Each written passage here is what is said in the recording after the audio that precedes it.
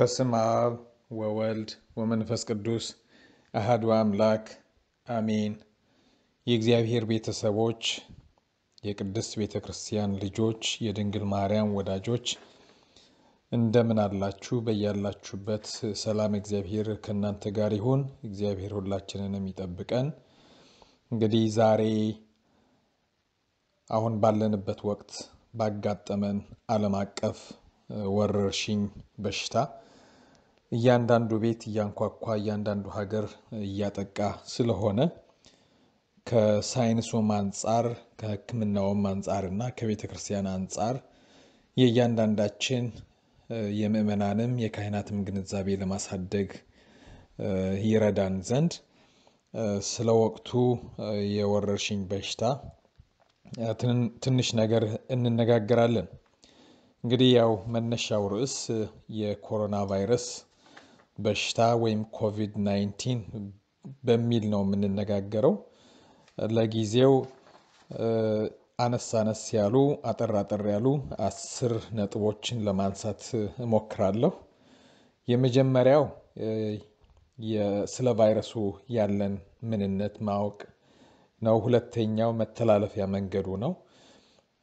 ሶስተኛው የበሽታው ምልክቶች፣ አራተኛው በሽታውን ለመከላከል ምን ማድረግ ይገባናል በሚል፣ አምስተኛ እንግዲህ በሽታውን ለማከም ምን እንጠቀማለን ነው። ስድስተኛው ይሄ ኮቪድ-19 የተባለው በሽታ ከግለሰብ አልፎ ሊያስከትላቸው የሚችሉ አሉታዊ ተጽዕኖዎችን ትንሽ ገረፍ አድርገን ለማየት እንሞክራለን። ሰባተኛው ደግሞ ይህ አሉታዊ ተጽዕኖ እንደኛ እንደ ክርስቲያኖች ምን ሊደርስብን ይችላል የሚለው ነው። ስምንተኛ መጽሐፍ ቅዱስ እና የቤተክርስቲያን አስተምህሮ ወይም ስርዓት ካለው የበሽታው ለመከላከል ከሚጠቀሱት መፍትሄዎች አንፃር እንዴት እናየዋለን ነው። ዘጠነኛው አጠቃላይ ምን እናድርግ የሚለውን እንነጋገርና መጨረሻ ላይ አጠር ያለ ማጠቃለያ መልእክት ለማስተላለፍ ሞክራለሁ። እንግዲህ ወደ እያንዳንዱ ነጥብ ስንመጣ የመጀመሪያው ስለ ቫይረሱ ምንነት ነው።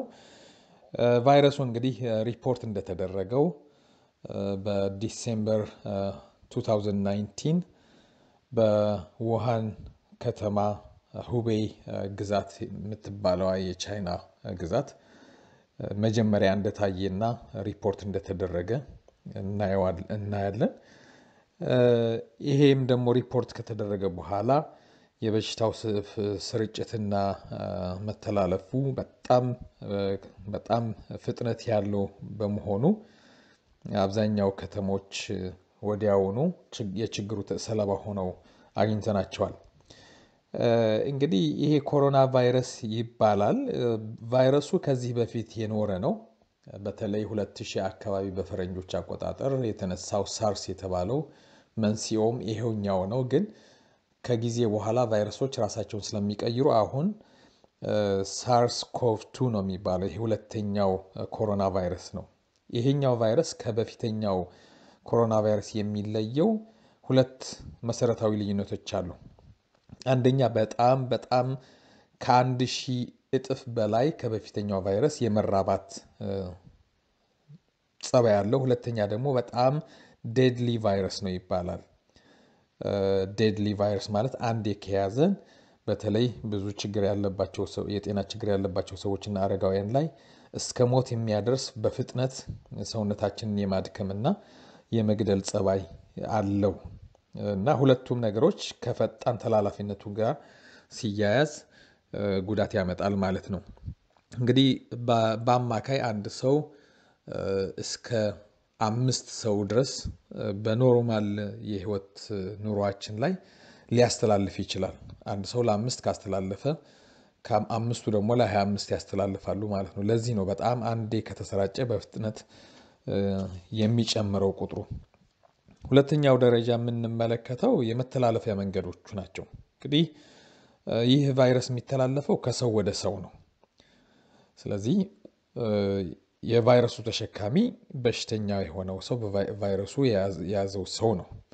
ወደ ሰው ደግሞ የሚተላለፈው በአብዛኛው ጊዜ ቬክተር ብለን የምንጠራው እጅ ነው። በአብዛኛው ጊዜ ሌሎችም ምክንያቶች አሉት፣ ግን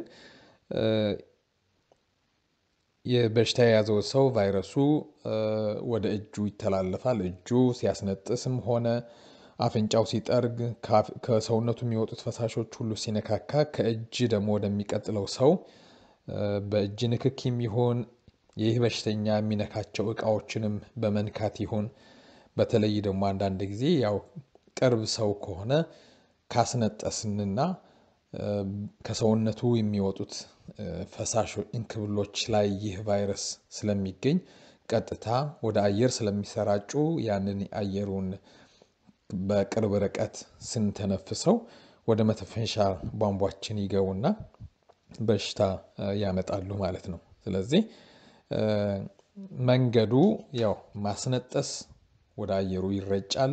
ይህ ቫይረስ ከአየሩ ደግሞ ስንተነፍሰው አንዱ መንገድ ነው። ይህ ቫይረስ በአየር ላይ ከ2 እስከ 3 ሰዓት የመቆየት ጸባይ ያለው እንደገናም ደግሞ በእጃችንም ሆነ የምናስነጥሰውም የምንተፋውም ምራቅም ይሁን የአፍንጫችን ፈሳሽ አንዳንድ ቦታዎች ላይ ከወደቀ ለምሳሌ ፕላስቲክና ብረትነት ያላቸው እቃዎች ከወደቀ እስከ ሳምንት እስከ 2 ሳምንት የሚቆይበት አጋጣሚ አለ። ያንን የተበከለ ብረትም ይሁን ጨርቅም ይሁን ምንም ይሁን እኛ ከነካነውና ያ አዲሱ ሰው በሽታው ያልነበረበት ሰው በእጁ ነክቶ አፉን፣ አፍንጫውን፣ አይኑን ሲነካ ይተላለፋል ማለት ነው። እንግዲህ ያው ለማሳጠር ያክል በተለይ መጠንቀቅ የሚገቡን ነገሮች አሉ። ከእጅ ወደ እጅ በመጨባበጥ ይተላለፋል፣ በአየር ይተላለፋል ስናስነጥስ። ዋናው ግን እንደው ብዙም የማይመስሉም ግን በጣም ትልቅ ችግር ሊያመጡ የሚችሉት ቤታችን ውስጥ ያሉት ነገሮች ናቸው። እጃችን በር ሲከፍት የበር እጀታ አለ፣ ቁልፍ የምንይዛቸው አሉ፣ ስልክ እንይዛለን፣ ባስ ወይም ፐብሊክ ትራንስፖርት ስንጠቀም ባስ፣ ሜትሮ፣ ሳብዌይ እንደዚህ ስንጠቀም ያሉት እዛ መያዣ ቋሚዎችም ሆነ ከላይ የሚንጠለጠሉ የምንይዛቸውም ሁሉ እነዚህ ሁሉ ሊያስተላልፉ ይችላሉ። ባንክ ቤት ስንሄድ ወይም ደግሞ ሱፐር ስቶር ስንሄድ እዛ የምንከፍልበትን ብር እንኳን በእጃችን ስንይዝ ስንቀባበል በዛ ራሱ ሊተላለፍ ይችላል። ስለዚህ ያው እያንዳንዱን የምንነካው ነገር ሁሉ ቫይረሱ ሊኖረውበት ይችላል ብለን መጠርጠር ያስፈልጋል። እና በጣም ስርጭቱ በጣም ኤክስፖኔንሻል በሆነ ወይም ደግሞ እንደው ዝም አንድ ለአንድ ብቻ ሳይሆን 1 ለ5 ለ25 እንደዛ እየተባለ ነው። በተለይ እንግዲህ ሪፖርት ሲደረግ ከሰማችሁት ለምሳሌ ለተወሰኑ ቀናቶች በአንድ ቁጥር በሁለት ቁጥር ወይም ደግሞ በአስርት ቁጥሮች ሪፖርት ይደረግና ከዛ በኋላ ቀጥታ ወደ 1000 እና ወደ 10000 ወደ 100000 ነው እየዘለለ ያለው። በሶስተኛ ደረጃ የምናየው የበሽታው ምልክቶችና በሰውነታችን ውስጥ ቫይረሱ ሊያመጣቸው የሚችሉ ነገሮች ናቸው። እንግዲህ ቫይረሱ ወደ ሰውነታችን ከገባ በኋላ በመተንፈሻ አካላችንና በአፍንጫችን፣ በአፋችን፣ በአይናችን ከገባ በኋላ ናቹራል ኪለር ሴልስ የሚባሉ አሉ። ሰውነታችን ከበሽታ የሚከላከሉ የነጭ ደም ሴሎች ናቸው። የመጀመሪያው ተግባሩ እነዚህ የነጭ ደም ሴሎችን መግደል ነው። እነሱ ውስጥ ገብቶ በሚሊዮኖች የሚቆጠሩ ቫይሮች ተራብቶ እንደገና ሌሎች ኢንፌክትድ ያልሆኑ ያልተበከሉ ሴሎችን ደግሞ ለመበከል እንደገና ይሄዳል። ያ ሁሉ ከተደረገ በኋላ ሰው ወደ ሳምባችን ይወርዳል። ሳምባችን ላይ ትልቅ ጥቃት ካደረሰ በኋላ ነው እንግዲህ ሰው ወደ ሞት የሚደርሰው። እንግዲህ የመጀመሪያዎቹ ምልክቶች ምንድናቸው? ዝም ብሎ እንደማንኛውም ትኩሳት፣ እንደማንኛውም ጉንፋን ትኩሳት፣ ጉሮሮ መከርከር፣ ሳል፣ መቆረጣጠም፣ ትንፋሽ ማጠር የመሳሰሉት ናቸው። እነዚህ እንደ ምልክት ሊሆኑ ይችላሉ። ከሌሎቹ ቫይረሶችና ጉንፋን መለየት ስለማንችል ቶሎ ወደ ሕክምና ሄዶ መመርመሩ ተገቢ ነው። አንድ ጊዜ ሳምባ ላይ ከደረሰና የሳምባን ማጥቃት ከጀመረ ግን ምንድነው የሚያመጣው? ስፖንጂ የሚመስለውን የስፖንጅ ጸባይ ያለው የሚለጠጥና የሚኮማተር ያለውን የሳምባውን ጸባይ በጣም ያጠጥረውና የአየር መተላለፉ እንትን ጥቅሙ ያጎድላል ማለት ነው። ስለዚህ ምን ስበው አየር ምን ተነፍሰው አየር ወደ ደማችን እንዳይሰራጭና እንዳንኖር ያደርገናል ማለት ነው። መጨረሻ ሰው ልክ ውሃ ውስጥ ገብቶ ባህር ውስጥ ገብቶ እየሰጠመ እንዳለና ትንፋሽ እንደሚያጥረው ስሜት ነው የሚሰማን። እንግዲህ ይህ ቫይረስ አጠቃላይ ሁሉንም የሰው ዘር ጥቁር፣ ቀይ ሳይል፣ ኤዥያዊ ሳይል፣ አፍሪካዊ ሳይል ሁሉንም ይነካካል። ደሃ ሀገር ሳይል ሀብታም ሀገር ሳይል እየነካካ ነው። በተለይ አሁን እየተሰራጨ ያለው በአብዛኛው እንደምንመለከተው ኖርዝ አሜሪካ፣ ኤዥያ፣ አውሮፓ በጣም በብዛት ተሰራጭቷል። አፍሪካም እየገባ ነው። በግለሰብ ደረጃ ስንመለከት ያው ከህፃን ጀምሮ እስከ አረጋውያን ድረስ ይነካል። በአብዛኛው አረጋውያንን በጣም ያጠቃል። ለሞት የሚያደርሰው በእነዚህ አረጋውያንና አስቀድሞ የጤና እክልና ችግር ያላቸው ለምሳሌ ስኳር በሽተኞች፣ አስም በሽተኞች፣ የልብ በሽተኞች፣ በጣም ኃይለኛ የሆነ ደም ግፊት ያላቸው፣ ካንሰር ያላቸው፣ ኬሞቴራፒ የሚወስዱ፣ የትራንስፕላንት በሽተኞች እነዚህ ይጠቃሉ። ብዙ ጊዜ ያው ከ10 ዓመት በታች ያሉት ህፃናት በብዛት ሲጠቁ እያየን አይደለም፣ ግን ስቲል አሁንም ሪፖርቶች አሉ። እንግዲህ ወጣቶችና የመሃል እድሜ ያሉ ሰዎች አይጠቁም ማለት አይደለም። በብዛት አሁን የሚወጡት መረጃዎች እንደሚያሳዩት በሽታው እንደሚያጠቃ እየታየ ነው። እንግዲህ አንዴ ከያዘ በጣም ከባድ ደረጃ ሊያደርስ ይችላል። በአብዛኛው ግን 80%ቱ በቀላሉ ያልፍለታል፣ ይድናል። ከ10 እስከ 15% ያለው ደግሞ እንደው መካከለኛ የሆነ ህመም ደርሶ ይድናሉ። ከእንደው 5% አካባቢ ወይም ደግሞ ከ4 እስከ 7% ያለው ግን በጣም አስቸጋሪና ለህይወት የሚያሰጋ ሁኔታ ደርሶ እስከ መሞትም ያደርሳቸዋል ማለት ነው። እንግዲህ ይሄ ከሆነ በሽታው ምልክትና የበሽታው መተላለፊያ መንገድ በአራተኛው ደረጃ የምንመለከተው እንዴት ነው መከላከል የሚቻለው ነው፣ ወይም ፕሪቬንሽን የምንለው ነው። እንግዲህ ያው ቅድም እንደተነጋገርነው በሽታው የሚተላለፈው ከሰው ወደ ሰው ነው። መተላለፊያ መንገዶቹን አይተናል። ይሄን ሳይክል መስበር ነው። እነዚህ የሚነካኩበትን መንገዶች ሁሉ ማቋረጥ እንዲቆም ማድረግ ነው። ለምሳሌ መጀመሪያው የታመመ ሰው ካለ ያ የታመመ ሰው ለብቻው እንዲቀመጥ፣ በተለይ የአፍ መሸፈኛ ማስክ እንዲያደርግ፣ ሲያስነጥስ ወይም ደግሞ ሲያስለው እንደው ዝም ብሎ አየር ላይ ከማስነጥስና ከማሳል ይልቅ መሐረብ ላይ ወይም ደግሞ ሶፍት ላይ እንዲያስነጥስ፣ ከሌለም ደግሞ እጁን አጥፎ እጁ የታጠፈው እጅ ላይ እንዲያስልና ከሰውነቱ የሚወጣውት የፈሳሽ እንክብሎች እዛው በአጭር ርቀት ውስጥ በሰው ተወስነው እንዲኖሩ ማድረግ ነው። ሌላው ያው በጣም በብዛት ቶሎ በውሃና በሳሙና መታጠብ ነው። ስንታጠብ ደግሞ በእጃችን ያሉት ክርክሮችና ስንጥቆች ቫይረሱ ሊደበቅ ስለሚችል ለ20 ሰከንድ ያክል በደንብ አሻሽተን መታጠብ ነው። ሃንድ ሳኒታይዘር ካለን ወይም አልኮሆል ካለን በየጊዜው መታጠብ ነው። እንግዲህ አንዳንድ ጊዜ አብረን መኖር ካለብን ያው ከ2 እስከ 3 ሜትር ድረስ በርቀት መኖር። በአንድ ቤት ውስጥ የሚኖሩ ሰዎች በተለይ አንድ ሰው በራሱ ቤት ከቻለ ያን አጋጣሚ ካለው በራሱ አንድ ክፍል ብቻ ተወስኖ እንዲቆይ፣ አስፈላጊ ካልሆነ በስተቀር ከሌላ ሰው ጋር ንክኪ እንዳያደርግ መምከር ነው። ሌላው እንግዲህ ይሄ የታመመው ሰው ሊያደርገው የሚገቡ ጥንቃቄዎች ናቸው። ብዙ ነገሮችን አለመነካካት ከታመመ ሰው ጋር ደግሞ ሊነካካ የሚችል ሌላው ሰው ደግሞ ሊያደርገው የሚችለው ከሁለቱም ሰዎች ጋር አንደኛ እጅ ለእጅ መጨባበጥን ማስቀረት በአጠቃላይ ይሄ ነገር መቅረት መቻል አለበት። ይልቁንም በርቀት ሰላም መባባልም ካስፈለገ በርቀት ቤተክርስቲያናችን ተአምሁ በበይናቲክሙ በአምሃ ቅድሳት ብላ በቅዳሴ መሃል ላይ ጎንበስ ብለን ሰላም ሰላም እንደምንባባለው በርቀት ማድረግ ነው። ስለዚህ እጅ ለእጅ መጨባበጥ መቅረት መቻል አለበት።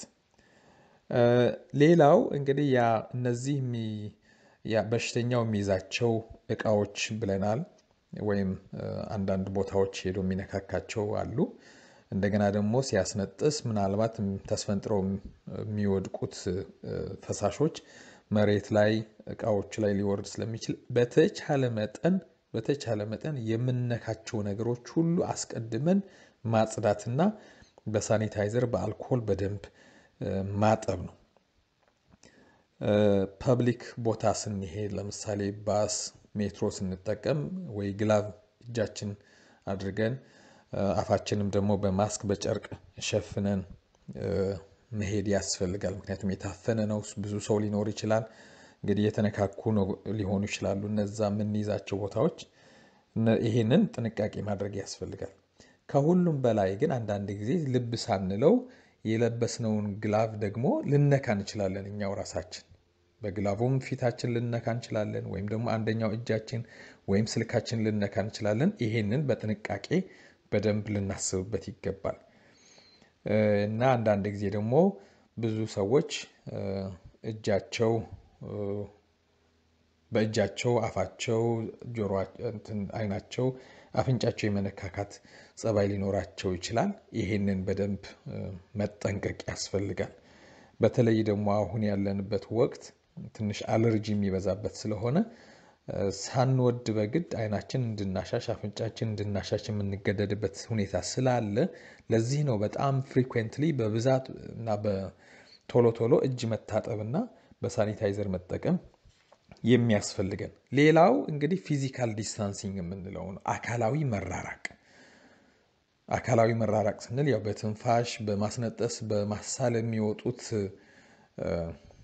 ቫይረሶች ፈሳሹ በአየር ላይ ለ2 እስከ 3 ሰዓት ሊቆይ ይችላል። እንደገና ደግሞ እስከ 2 እስከ 3 ሜትር ድረስ ተስፈንጥሮ መሄድ ስለሚችል ቢያንስ 2-3 ሜትር ተራርቀን መገኘት ካለብን ነው ተራርቀን መቆም ያስፈልጋል። ለምሳሌ ሱፐርማርኬት ስንሄድ ምግብ ስንገዛ፣ ባንክ ቤት መሄድ ካለብን እንደዚሁ ተራርቀን። ከሁሉም በላይ ግን በዚህ ወረርሽኝ ወቅት በጣም ጥንቃቄ ልናደርግ የሚገባ ነገር አስፈላጊ ካልሆነ በስተቀር ከቤት አለመውጣት ነው። ጎረቤት እንኳን ቢሆን ጎረቤት ለመጠየቅ ብሎ ሌላው ክፍል መሄድ፣ ሌላ ቤት መሄድ ችግር ሊያመጣ ይችላል። ስለዚህ እያንዳንዱ ሰው የሚኖርበት ቦታ ላይ ተወስኖ እንዲኖር መውጣት ካላስፈልገው በስተቀር ከቤት መስራት የሚችል ሰው ከቤት ቢሰራ፣ ከቤት ወጥቶ የሚሰራ ሰው ለምሳሌ እንደ ጤና ባለሙያ ከህሙማን ጋራ ከሽማግሌዎች ጋራ የሚሰራ ሰው እንኳን ካለ ወይም ኮንስትራክሽን ለመስራት የሚወጣ ሰው ካለ ሲመለስ እንኳን ልብሶቹን ለውጭ በስራ ቦታ የለበሳቸውን ልብሶች በደንብ ከና ቤት ከመግባቱ አውልቆ ሻወር ወስዶ ነው ከቤተሰቡ ጋር መቀላቀል የሚገባው። እነዚያ ልብሶችም ለብቻቸው መታጠብ እና መጽዳት አለባቸው። በአምስተኛ ደረጃ የምናየው እንግዲህ ይሄ በሽታ ህክምና አለው ወይ ነው። በአጭር መልስ ይህን በሽታ ይህን ቫይረስ የሚገድል እስካሁን የተገኘ መድኃኒት የለም። ለዚህ ነው የዓለም ጤና ድርጅትም መንግስታትም ሁሉ በመከላከሉ ላይ እየሰሩ ያሉት። ስለዚህ 100% ማለት ይቻላል በመከላከሉ ደረጃ ላይ ካልሰራን በስተቀር አንዴ በቫይረሱ ከተያዝን ቫይረሱን የሚያጠፋው የሚገድል መድኃኒት የለንም።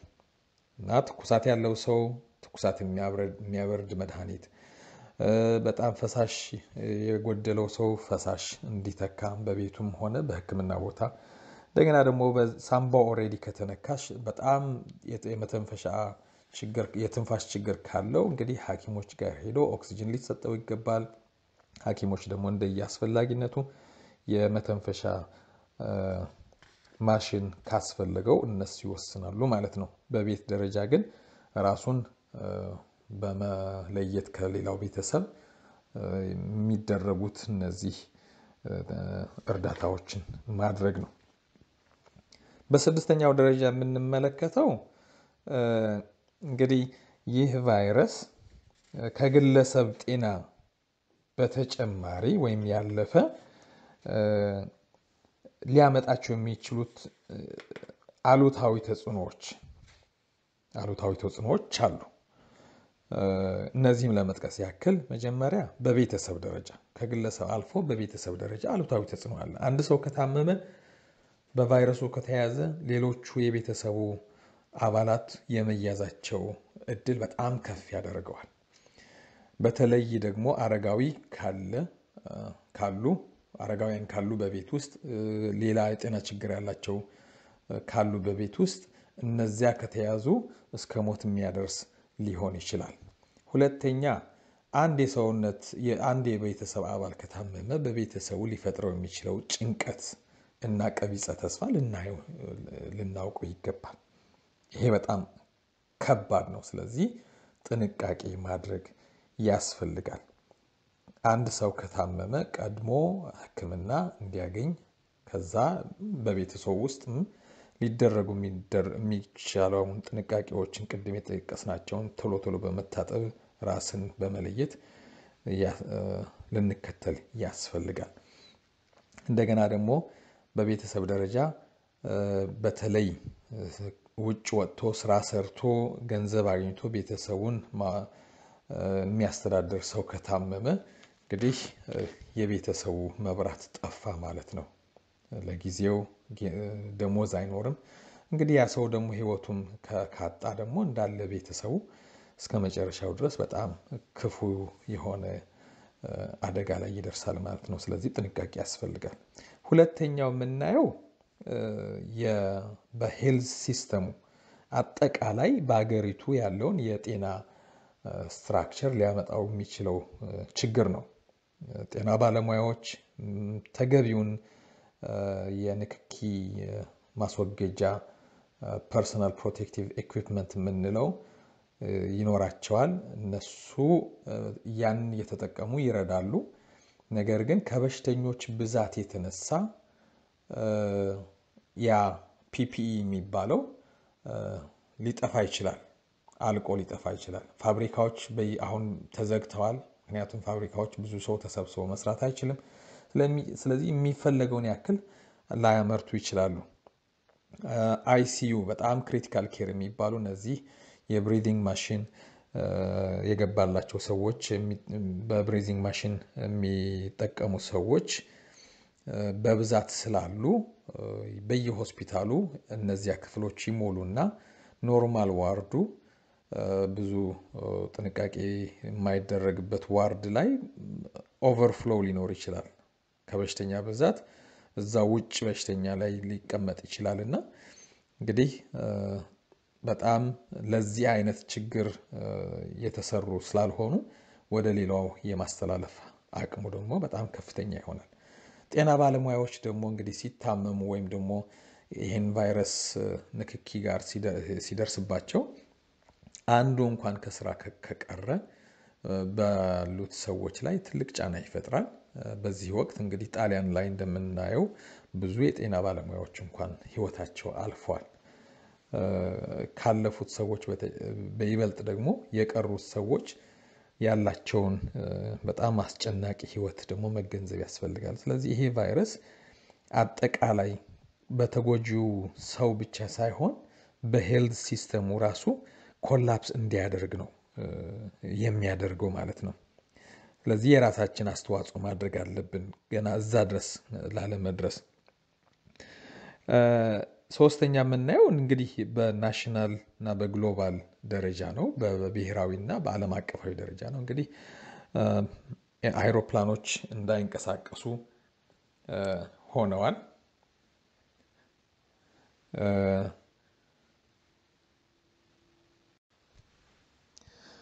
እንግዲህ ምዕመናን ቀደም ብዬ ለመግለጽ እንደሞከርኩት ከግለሰብ ባለፈ ይህ ኮቪድ-19 ሊያመጣው የሚችለው አሉታዊ ተጽዕኖ በአጠቃላይ በዓለም አቀፍና በሀገራት ላይ ሊያመጣው የሚችለው ችግር ነበረ ቅድም ሳነሳ የነበረው።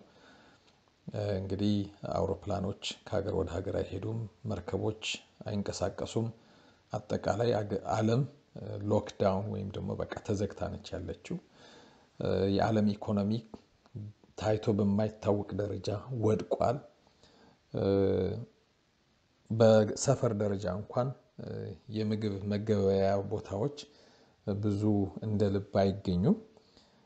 ስለዚህ በጣም ይህ በሽታ አጠቃላይ ሁላችንንም የዓለም አቀፍ ችግር ስለሆነ ሁላችንንም ይዞን እየወደቅን እንደሆነ ልናስብ ያስፈልጋል። ብዙ ሰዎች ከስራ ተባረዋል። ስቶክ ማርኬቱ የሚባለው እንግዲህ በጣም ወርዷል። የቤተሰብ ኢኮኖሚም በጣም ቀንሷል። ኪራይ እንኳን የማይከፈልበት ደረጃ ነው ያለው። ስለዚህ ብዙ ከኢኮኖሚ በተጨማሪ በዓለም የሰዎች በጭንቀት መቸገር እንደጨመሩ ነው ዳታዎች የሚያሳዩት። እንግዲህ ከዚህ ቀጥሎ የምንመለከተው በሰባተኛ ደረጃ ደግሞ እንደ ክርስቲያን ደግሞ በእኛ ላይ ሊያመጣው የሚችል አሉታዊ ተጽዕኖ። ይሄንን የምናየው እንግዲህ ከዕለት ተዕለት ክርስቲያናዊ ህይወታችን ነው። አብያተ ክርስቲያናት ተዘግተዋል። አንዳንዶቹ ምንም ቅዳሴም ይሁን ሰዓታትም ይሁን ኪዳንም የማይደርስባቸው ቦታዎች አሉ። መንፈሳዊ በዓላቶቻችንን ዘግተናል። ቅዱስ ሲኖዶስ በሀገራችን ወስኗል። በውጭ የምንኖርም እንዳለን ያው ብዙ አገልግሎቶች እንዳይካሄዱ በየሀገሩ የሚወጡት ህጎች ከልክለዋል። የሰንበት ትምህርት ቤት አገልግሎቶች ተቋርጠዋል። የህፃናት አገልግሎት ተቋርጧል። በግልም የምናደርጋቸው መንፈሳዊ ማህበራዊ አገልግሎቶችም ሁሉ እየተጓደሉ ይገኛሉ። ከዚህ በተጨማሪ ደግሞ እንግዲህ በዚህ በኮቪድ-19 ወይም በኮሮና ቫይረስ የተያዙ ሰዎች የመገለል ስሜትም ሊደርስባቸው ይችላል የሚል ችግርም አለ። እንግዲህ ከዚህ ተነስተን ምን እናድርግ ነው? ምን እናድርግ የሚባለው በደንብ ልንጠቀምበት እና ልናስብበት ያስፈልጋል። የመጀመሪያው ስለ በሽታው በቂ ግንዛቤና እውነተኛ ግንዛቤ መኖር። አንዳንድ የተሳሳቱ ግንዛቤዎች በሶሻል ሚዲያ ስለሚሰራጩ በአንዳንድ ቦታዎች ስለሚሰራጩ እውነተኛው የበሽታው ችግር እውነተኛነት በደንብ ማወቅ። ሁለተኛ አስከፊነቱ መረዳት። በጣም አስከፊ ነው። ዴድሊ ቫይረስ ነው የሚባለው። አንዴ ከያዘ በጣም ለሞት በፍጥነት ወደ ሞት የሚያደርስ ነው። በሶስተኛው ደረጃ እንግዲህ በቂ የሆነ ግንዛቤ ካለንና ከተረዳን የመፍትሄ አካል መሆን ያስፈልጋል። መፍትሄው ደግሞ ከግለሰብ ይጀምራል። እያንዳንዳችን ራሳችንን ከጠበቅን፣ ንጽህናችንን ከጠበቅን፣ ከሌሎች ጋር ንክኪ ማናበዛ ከሆነ ከዛ በቤተሰብ ደረጃ ከዛ በማህበረሰብ ደረጃ እንደገና ደግሞ እንደ ቤተክርስቲያን ደግሞ እንድናስብ ግድ ይለናል። ይሄ በሚዲያዎች በዓለም ጤና ድርጅት ከሚያስተላልፋቸው የጥንቃቄ እና የመረዳዳት መርሆች ብሎ ከሚያስተላልፋቸው በተጨማሪ እንደ ቤተክርስቲያን ደግሞ ማድረግ የሚገባን መጀመሪያው በካህናት ደረጃ እንግዲህ ቅዱስ ሲኖዶስ የወሰነውን ውሳኔ ተግባራዊ እንዲደረግ ካህናት መጣር አለባቸው።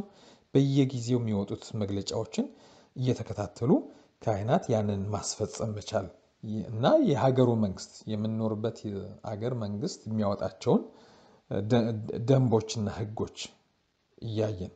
ሁለተኛ ካህናት የንጽህና አብነት ሆነው መታየት መቻል አለባቸው። ቅድም እንደጠቀስኩት ካህኑ በቅዳሴ መሃል ላይ እንኳን የሚናገረው በከመ አንጻሕኩ እደዌ ምርሳት አፋዊ በሕጽበተ እድ ጊዜ ማለት ነው በእጅ መታጠብ ጊዜ እኔ የእጄን እድፍ ውጫዊ እድፍ በውሃ እንደማጥበው ሁሉ እያለ ነው የሚናገረው። ከዛ በኋላ መስቀልም ቢሆን እንኳን አይነካም። ከዛ በኋላ ጽንሃም እንኳን ቢሆን አይነካም። ምክንያቱም ከሕጽበተ እድ በኋላ ቅዳሴው ፍሬ ቅዳሴ ነው የሚባለው ስለ መስዋዕቱ ብቻ የሚነገርበት ስለሆነ ነው። እና በደንብ እጅ መታጠብ እንዳለብን ንጽህናችን መጠበቅ እንዳለብን ካህናት በደንብ ማስተማር ያስፈልጋል። እንግዲህ መንግስት እስከፈቀደው ድረስ ምናልባት 10ም ይሁን 50ም ይሁን ሰው እንኳን በቤተ እግዚአብሔር መሰብሰብ ካለበት መምጣት ካለበት እንደየሀገሩ ሊለያይ ይችላል። የአካላዊ ርቀት ደግሞ እንዲጠበቅ ማድረግ ያስፈልጋል። ምእመናን በቤተ እግዚአብሔር እንኳን መሰብሰብ በማይችሉበት ወቅት ስላለን ለየት ብለን ደግሞ አሁን ዘመኑን ቴክኖሎጂ በመጠቀም ቪርቹዋል የሆነ አገልግሎት መጀመር ያስፈልጋል። ምእመናኖቻችን በስልክ የማግኘት ምእመናኖቻቸውን በሶሻል ሚዲያ የማግኘት ማጽናኛ የሚሆን ቃሎችን የማናገር እንግዲህ ተገቢውን የሆነ ጊዜውን የሚጠይቅ እንደየወቅቱ እንደየቦታው የሚስማማ መልእክት ማስተላለፍ ያስፈልጋል። በጭንቀት የተያዙትን ማጽናናት የታመሙትንም ደግሞ በአካል እንኳን ሄደን ባናያቸውም ስለነሱ እየጸለይንላቸው እንደሆነ ምእመናንም እንዲጸልዩላቸው ክርስትና ስማቸውን በመስጠት ከካህናት ጋር ሆነን መበርታት ነው። ሁለተኛው የቤተ ክርስቲያን ድርሻ የሰበካ መንፈሳዊ አስተዳደር ጉባኤ ድርሻ ነው። የመንግስትን መግለጫ እና አዳዲስ ህጎችን ከአስተዳደር በልኩ በማየት ከካህናት እና ከሰንበት ትምህርት ቤት አገልጋዮች ጋር በመተባበር ተፈጻሚነት እንዲያደርጉ ማድረግ። ምእመናን የተቸገሩ ምእመናን ካሉ በኢኮኖሚም ይሁን በጤናም ይሁን እንደዚሁ ደግሞ በጭንቀት የሚያዙትን ለይቶ በደንብ በማወቅ ከካህናት ጋራ ከሌሎች አገልጋዮች ጋራ በማገናኘት እርዳታ እንዲያገኙ የሚገባቸውን እርዳታ እንዲያገኙ ማድረግ። ሶስተኛው የሰንበት ትምህርት ቤት ኃላፊነት ነው። እንግዲህ ሰንበት ትምህርት ቤት አገልግሎት በዚህ ወቅት እየተቋረጠ ነው። እንደተባለው ወደ ቪርቹዋል መቀየር መቻል ያስፈልጋል። ስብከተ ወንጌሉ፣ መዝሙር ጥናቱ፣ የሚያጽናኑ ታሪኮችን ማካፈሉ በሰንበት ትምህርት ቤት ደረጃ የአብነት ትምህርት ቤት ካሉ ደግሞ እንደዚሁ ባለን የቴክኖሎጂ አጠቃቀም በመጠቀም ልጆች የአብነት ትምህርት እንዲማሩ ከመምህራኖቻቸው ጋር ከአጥቢያ መምህራኖቻቸው ጋር በደንብ እንዲገናኙ የማድረግ ኃላፊነት አለብን። እንደዚህ ጥያቄና መልስ ግሩፕ ይሄንን ቫይረስ በተመለከተ እንኳን ለይቶ በማውጣት ምእመናን ግንዛቤ እንዲኖራቸው ማሳየት ማለት ነው። ከሌሎች አብያተ ክርስቲያናት ከሌሎች አጥቢያዎች ተሞክሮ ወደ ራስ በማምጣት ኢንፎርሜሽን እንዲስፋፋ የማድረግ ኃላፊነት ያስፈልጋል። በአራተኛ ደረጃ የምእመናን ሁኔታና የምእመናን ድርሻ ነው። ምእመናን ማስተዋልን፣ ዕውቀትን፣ ጥበብን የተላበሰ እምነት እንዲኖረን ከእምነት ጋር እነዚህን ጥበብን ማስተዋልና ዕውቀትን በማቀናጀት የሚገባንን ነገር እያደረግን የጤና ባለሙያዎች የሚሰጡን ምክር በመቀበል በዚሁ ጊዜ ደግሞ እምነታችንን አጽንተን እግዚአብሔር ጊዜውን እንዲያሳጥርልን በዓለም ላይ የተቃጣውን ችግር ቶሎ እንዲያስወግድልን ወደ እግዚአብሔር መጾም መጸለይ እና ማሳሰብ ያስፈልጋል። ይሄም በእውቀት የተመሰረተ መሆን ያስፈልጋል። የራስን ግዴታ መወጣት ያስፈልጋል። መጀመሪያ ከራስ አልፎ ደግሞ ቤተሰብ የራሱን ግዴታ እንዲወጣ ማድረግ፣ ማህበረሰብም የራሳችን ግዴታ እንዲወጣ ማድረግ ኃላፊነት አለብን ማለት ነው። በተለይ ደግሞ የተቸገሩትን በመርዳት በማጽናናት ቤታችን ሆነን መደበኛ የግልና የቤተሰብ ጸሎት ስለ ሀገር ስለ ዓለም እያሰቡ መጸለይ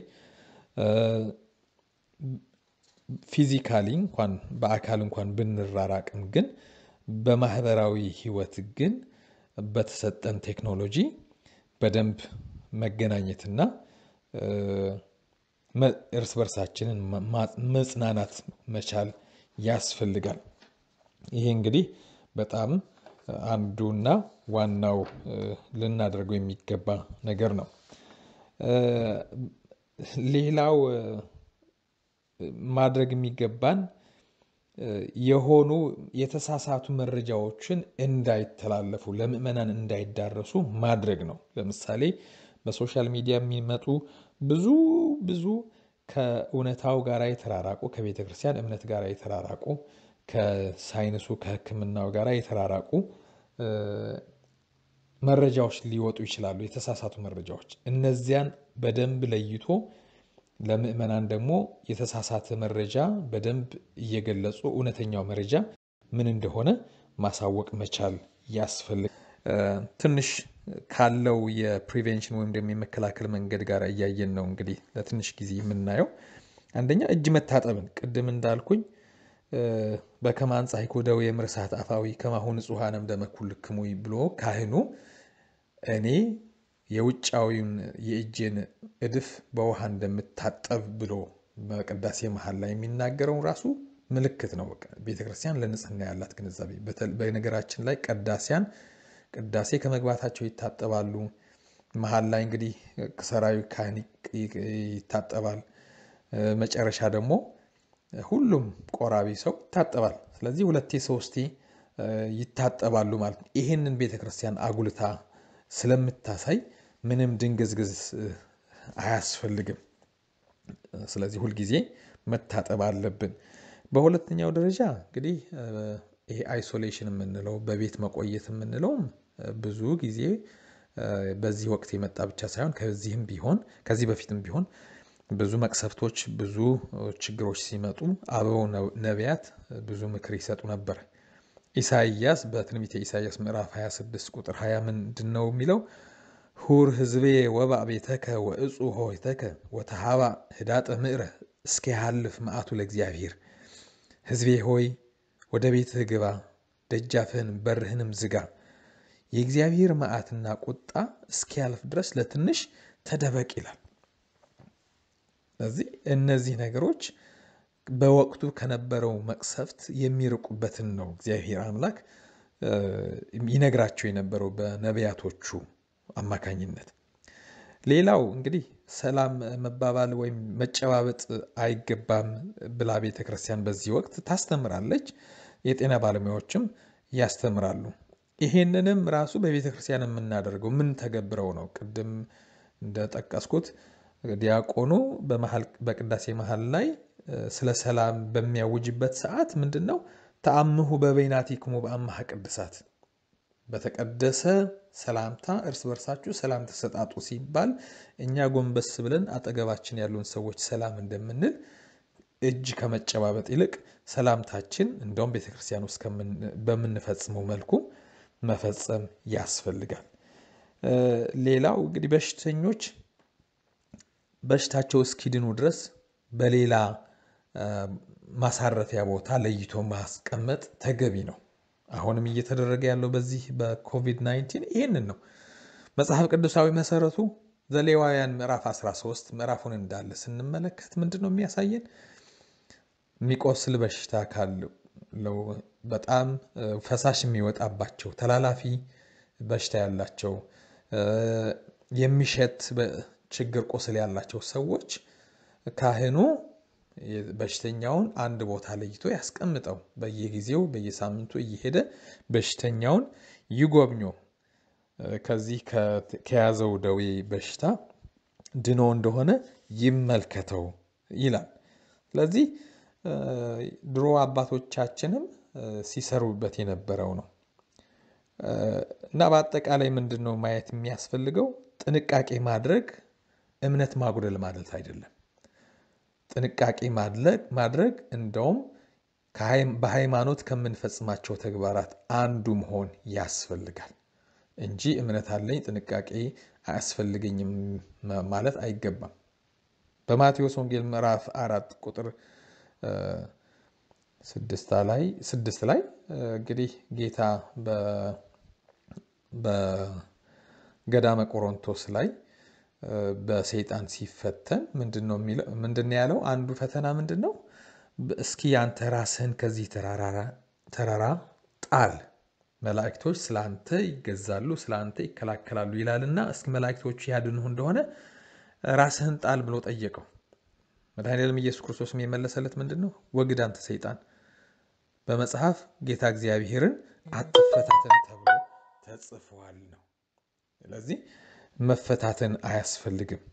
እያወቅን ከፎቅ ራሳችንን እግዚአብሔር ያድነናል ብለን መጣል እንደሌለብን ነው እየነገረን ያለው። ጠቢቡ ሰለሞን በተለያዩ ቦታዎች ስለ ጥንቃቄ ተናግሯል። ምሳሌ ምዕራፍ 2 ቁጥር 11 ላይ ጥንቃቄ ይጠብቅሃል፣ ማስተዋልም ይጋርድሃል ይላል። በምዕራፍ 27 ቁጥር 12 መጽሐፈ ምሳሌ ደግሞ ብልህ ሰው ክፉን አይቶ ይሸሻል፣ አላዋቂዎች ግን አልፎ ይጎዳሉ ይላል። እንግዲህ በሃይማኖት በምንኖርበት ወቅት ጥንቃቄ ያስፈልገናል። ባላዋቂነት እንደው ዝም ብሎ ምን አለብኝን ከጳጳስ የበለጠ አይነት የሃይማኖት አዲስ አማኝ የሚያደርገውን ሂደት ከሄድን ልንጎዳ እንችላለን። እንደ እምነትማ እንደ ጽድቅማ እንደነኖህ አይነት ያለ ጻድቅ እኮ በእግዚአብሔር ፊት የተመሰከረላቸው ሰዎች እኮ አይደለንም እኛ። ኖህ በእግዚአብሔር ፊት በዘመኑ ንጹህ የሆነ ጻድቅ ሆኖ የተገኘ ሰው ነበር።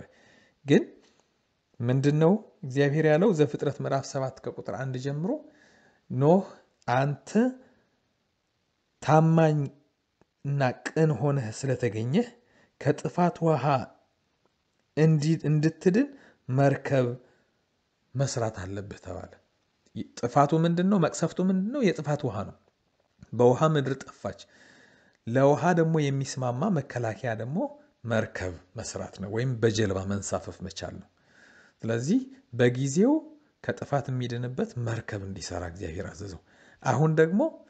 አሁን ደግሞ በሽታው ዓለምን እያጥለቀለቀ ያለው በንክኪ፣ በትንፋሽ፣ በማስነጠስ፣ በማሳል ስለሆነ በመነካካት በመቀራረብ ስለሆነ ያለው ይሄን ከዚህ ማዕበል የምንወጣበት መንገድ ምንድነው? ራሳችን በቤታችን መጠበቅ፣ ማቆየት፣ መነካካትን ማስወገድ፣ ስናስነጥስ የሚደረጉትን ጥንቃቄዎች እየጠቀስናቸውን ማድረግ ነው የሚገባን እና ይሄንን ጥንቃቄ ማድረግ ከሃይማኖትን ወይም ደግሞ እምነትን ማጉደል አይደለም። ይልቁንም ማስተዋላችን፣ ዕውቀታችንን፣ ጥበባችንን ከሃይማኖታችን ከእምነታችን ጋር እያገናኘ ነውና በደንብ እያጸናን ያለ ነው።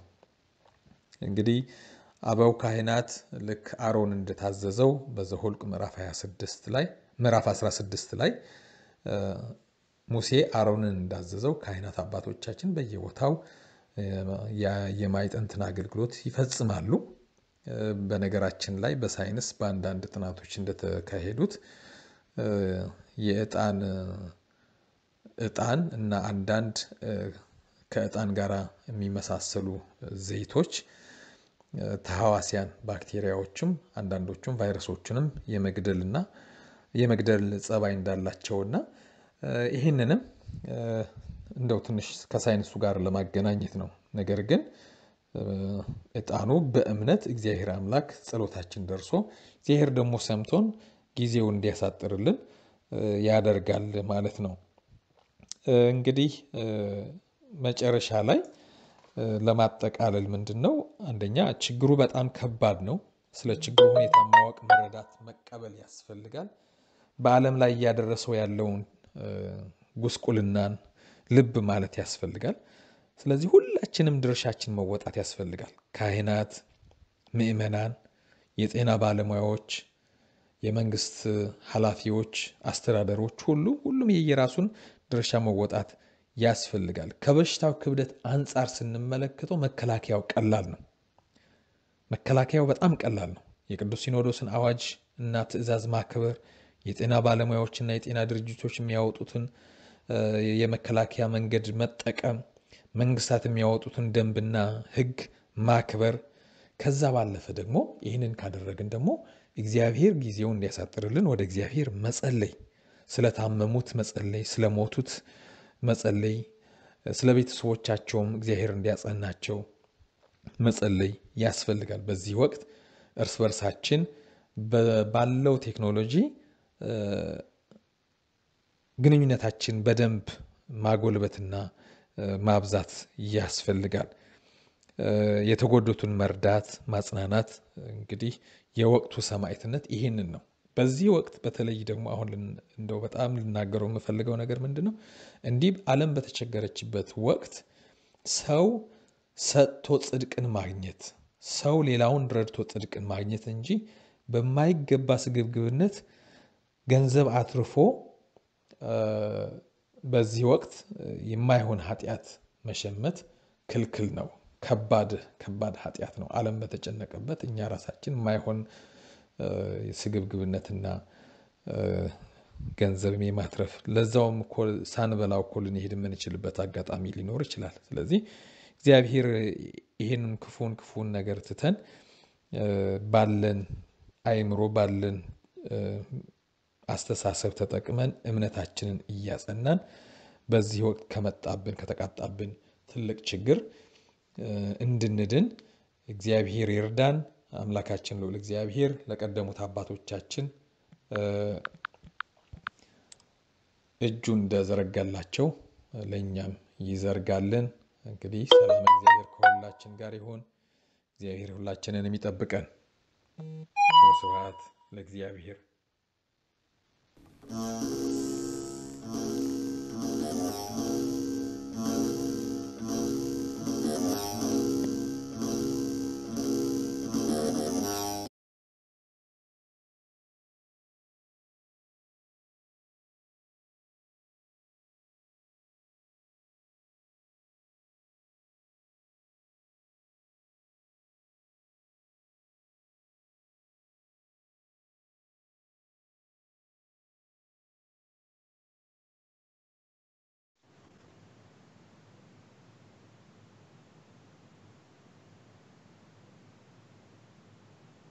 በስመ አብ ወወልድ ወመንፈስ ቅዱስ አሐዱ አምላክ በቅድስት ሥላሴ እንዘአምኖት ማኅፀነ ክህደት ሰይጣን በቅድመ ዛቲ እመ ቅድስት ቤተክርስቲያን እንተ ይእቲ ስሜ ማርያም ጽዮን ለዓለመ ዓለም ናኩተከ እግዚኦ ወንሴብሐከ ንባርከከ እግዚኦ ወንታመነከ ንገኒለከ እግዚኦ ወንትቀነይ ለስምከ ቅዱስ ንሰግድ ለከ ወዘለከ ይሰግድ ኩሉ ብርክ ወለከ ይትቀነይ ኩሉ ልሳን አንተ ውእቱ አምላከ አማልክት ወእግዚአ አጋዕዝት ወንጉሠ ነገሥት አምላከ አንተ ለኩሉ ዘሥጋ ወለኩላ ዘነፍስ ወንፄዋከ በከመ መሐረነ ቅዱስ ወልድከ እንዘ ይብል አንትሙሰ ሰብእ ትጼልዩ ከመ ዝበሉ።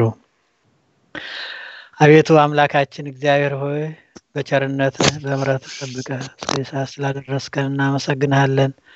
አሁንም ጥበቃ እንዳይለየን ቸርነትህም እንዳይርቀን እንለምንሃለን። አቤቱ አምላካችን እግዚአብሔር ሆይ ሱባኤያችንን አስፈጽመህ ለዛሬው ዕለት ስላደረስከን እንደዚሁ እናመሰግንሃለን። ይህንን ሱባኤም የጸለዩን ጸሎት የጾምናውን ጾም እንድትቀበልልን በዚህም ፋንታ ሰላምህን ፍቅርህን በረከትን እንድታድለን ይህንንም ጾም እንዳስጨረስከን አሁንም ሰሙነ ሕማማቱን በሰላም አስፈጽመህ ለበዓለ ሆሳዕና ለብርሃነ ትንሣኤህ እንድታደርሰን አቡነ ዘበሰማያት ብለን ስምህን እንጠራለን። አባታችን ሆይ በሰማያት የምትኖር ስምህ ይቀደስ፣ መንግስትህ ትምጣ፣ ፈቃድህ በሰማይ እንደሆነች እንዲሁ በምድር ትሁን። የዕለት እንጀራችንን ስጠን ዛሬ፣ በደላችንንም ይቅር በለን እኛም የበደሉንን ይቅር እንደምንል። አቤቱ ወደ ፈተናም አታግባን ከክፉ ሁሉ አድነን እንጂ መንግስት ያንተ ናትና ኃይል፣ ክብር፣ ምስጋና ለዘላለሙ አሜን። እመቤታችን ቅድስት ድንግል ማርያም ሆይ በመልአኩ በቅዱስ ገብርኤል ሰላምታ ሰላም እንልሻለን። በሐሳብሽ ድንግል ነሽ፣ በስጋሽም ድንግል ነሽ። የአሸናፊ እግዚአብሔር እናቱ ሆይ ሰላምታ ላንቺ ይገባሻል። ከሴቶች ሁሉ ተለይተሽ አንቺ የተባረክሽ ነሽ፣ የማኅፀንሽን ፍሬ የተባረከ ነው። ጸጋን የተመላሽ ቅድስት ሆይ ደስ ይበልሽ፣ ልዑል እግዚአብሔር ከአንቺ ጋራ ነውና ከተወደደው ከልጅሽ ከጌታችን ከመድኃኒታችን ከኢየሱስ ክርስቶስ ዘንድ ይቅርታንና ምሕረትን ለምኝልን ኃጢአታቸውን ያስተሰርይልን ዘንድ ለዘላለሙ አሜን። ሰላም ለኪ እንበል። ሰላም ለኪ ዘንሰግድ ንብለኪ ማርያም ምንን አስተበቋኪ እማሮናዊ ተማህፀነብኪ በእንታና እምኪ ወያቄ ማቡኪ ማህበረናዮም ድንግል ባርኪ ጸሎተ እግዝእትነ ማርያም ድንግል ወላዲተ አምላክ ታብዮ ነፍሴ ለእግዚአብሔር ወተሳሰይ መንፈሴ በአምላኬ ወመድኃኔ እስመረ ሕማማ ለአመቱ ናሁ ሚዜስ ያስተበጽኡኒ ኩሉ ትውልድ እስመ ገብረ ሊተ ኃይል አብያተ ወቅዱስ ስሙ ሳህሉኒ ለትውልደ ትውልድ ለለ ይፈርህዎ ወገብረ ኃይለ በመዝራእቱ ወዘርዎሙ ለለ ያብዩ ህሊና ልቦሙ ወነሰቶሙ ለኃያላን እመናብርቲሆሙ አይበዮሙ ለትሑታን ወአጽገቦሙ በረከቱ ለርሁባን ወፈኖሙ ራቆሙ ለብዑላን ወተወክፎ ለእስራኤል ኩሌሁ ወተዘከረ ሳህሎ ዘይቤሎሙ ለአበዊነ ለአብርሃም ወለዘሩ እስከ ለዓለም ባርክኒ ወቀድስኒ ወአንጽሕኒ እግዝእትየ ፍትሕኒ እማእሰሩ ለሰይጣን እሙ ለመድህን ወለተ ብርሃን። የቀዳሚት ውዳሴ ማርያም የምትደግሙ ዲያቆናቱ ካላችሁ ዲያቆን ጳውሎስ፣ ዲያቆን መታፈሪያ ካላችሁ የቀዳሚትን ዲያቆን መታፈሪያ ሁለተኛውን ሶስተኛውን በል። እሺ አንተ ደግሞ አራተኛና አምስተኛውን በል የቀዳሚትን። ጽርጉተ ሥላሴ ሰባተኛ ወለተ ገብርኤል ስምንተኛ እህተ ማርያም ወለተ ኪዳን እሺ በቃች አለቀ። ወለተ ኪዳን የስዋቤ ወለተ ሚካኤል ዘጠነኛ። አንድ ሌላ ሴት እህታችን ነበረች ድምጿን አሰምታለች። እህተ ሚካኤል እሺ አስረኛውን በይ። ዲያቆን መታፈሪያ ወበሳድስን ጨምር። ባለ ቪዲዮ አጥፉልን እባካችሁን። ዳሲሃ ለእግዝእትነ ማርያም ድንግል ወላዲተ አምላክ ዘይትነበብ በዕለተ ቀዳሚት ሰንበት ንጽሕት ወብርህት ወቅድስት በኩሉ እንተ ሀቀፈቶ ለእግዚ በረሃ ወኩሉ ፍጥረት ይትፌስሑ ምስሊሃ ዘይጸርፉ ወይብሉ ሰአሊ ለነ ቅድስት። ኩሉ ፍጥረት ከአንቺ ጋራ ደስ ከሚያሰኝን ልጅሽ ጽኒት በድንግልና ስርጉት በቅድስና እመቤታችን ጸጋውን ክብሩን እንዳይነሳን ለምኝልን። አእምሮውን ጥበቡን ልቦውን በልቡናችን ሳይብን አሳድርብን። ይቤላ መልአክ ሰላም ለኪ፣ ይቤላ ገብርኤል ሰላም ለኪ። ማርያም ድንግል ወላዲተ አምላክ፣ ማርያም ንጽሕት፣ ማርያም ውድስት፣ ማህደረ መለኮት፣ ደብተራ ፍጽምት፣ እህተ መላእክት ወእመ ኩሉ ሕዝብ እግዝእትነ ማርያም ሰላማዊት ቀደሰኪ ለማህደሩ ልዑል አብደረኪ ወሃሬኪ ከመ ትኩንዮ ማህደሮ በአልባሰ ወርቅ ውጽፍት ወኅብርት ክነፈ ርግብ በብሩር ዘግቡር ወገባዋት ያህኒ በሐመልማለ ወርቅ ማርያም ስርጉት ሆህተ ምስራቅ ወእሙ ለብርሃን ትበርህ እምፀሐይ ወትትልያሊ እምአድባር ማርያም ኅሪተ ክብርት ሳሊ ለነ ኀበ እግዚእነ ወመድኃኒነ ኢየሱስ ክርስቶስ ከመ ያድኅነነ አመ ይመጽእ በስብሐት አቡሁ ምስለ መላእክቲሁ ቅዱሳን አመ ያቀውም አባጋ በየማኑ ወአጣሊ በጸጋሙ ያቁመነ በየማኑ ምስለ እስጢፋኖስ ሰማዕት ወዮሐንስ መጥምቅ ወምስለ ኩሎሙ ቅዱሳን ወሰማዕት ለዓለመ ዓለም። ጸሎታ ለማርያም ወስለታ ያድኅነነ እማትወልዳ ጸሎታ ለማርያም ወስለታ ለሕዝበ ክርስቲያን ይቀቦሙ እማትወልዳ ጸሎታ ለማርያም ወስለታ ለነፍሳተ ሙታን ያድኅኑን እማትወልዳ ጸሎታ ለማርያም ወስለታ ለርዕሰ ሊቃነ ጳጳሳት አባ መርቆሬዎስ ይቀቦ እማትወልዳ ጸሎታ ለማርያም ወስለታ ለርዕሰ ሊቃነ ጳጳሳት አባ ማትያስ ይቀቦ እማትወልዳ ጸሎታ ለማርያም ወስለታ ለሊቀ ጳጳስነ አባ ዲዮናስዮስ ይቀቦ እማትወልዳ ጸሎታ ለማርያም ወስለታ ለሀገሪትነ ኢትዮጵያ ይቀባ እማትወልዳ ጸሎታ ለማርያም ወስለታ ለሀገሪትነ ሀገረ ጀርመን ይቀባ እማትወልዳ ጸሎታ ለማርያም ወስለታ ለመካንነ ጽርሐ